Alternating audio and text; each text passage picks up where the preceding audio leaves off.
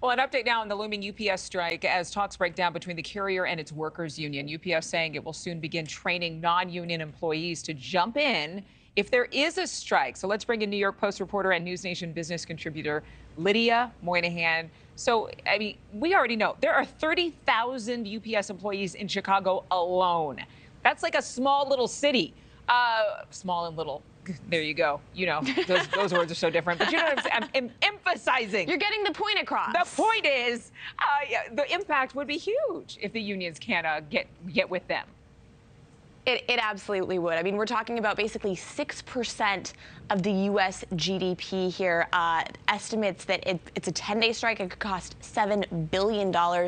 They deliver 25 million packages a day. I'm just throwing big numbers out there to show how significant this is. But what they're trying to do to get ahead of it, again, we just have a few more weeks. They're threatening to strike at the end of the month, is to train people who are non-union members to fill in if they actually go ahead and strike. But I think everyone realizes this is just sort of a drop in the bucket. It's great to have a few people fill in, but you're not going to mitigate really the vastness of what UPS does. Small businesses, other size businesses looking at alternatives to UPS as well. FedEx, the U.S. Postal Service, if this happens. But I think if it happens, it's going to be disastrous. And, you know, it's just interesting. People have gotten to shopping on e-commerce and online so much more since the pandemic. And I think it would, depending on how long it is, it might kind of train us out of doing that.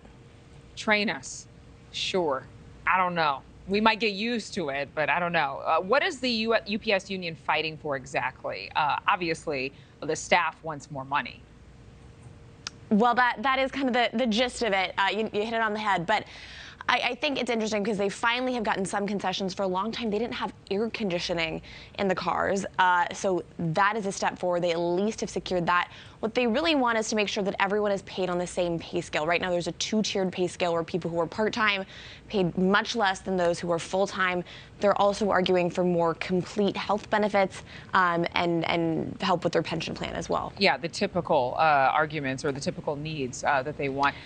Real quickly now, I know we're almost out of time, but just in terms of the impacts from Hollywood and seeing the city shut down over the SAG strike, adding to the writers' strike, obviously this is going to create ripple effects in other industries. Are we seeing production halted yet? I mean, further. We are. It's pretty dramatic. We've seen in just a few days since they went on strike, we're seeing big blockbuster titles that have already stopped production. Gladiator 2, Deadpool, another Mission Impossible that they're working on the streaming side, Stranger Things. So pretty much every project that they've been working on is halted. The one notable exception is in England. Most of those actors are not part of SAG-AFTRA, so they have continued shooting Game of Thrones, but we're looking at basically new content could be halted for months. A lot of people close to the studio expect for these strikes to go on until potentially October. October, yeah, and there are some saying that the industry won't recover until 2025.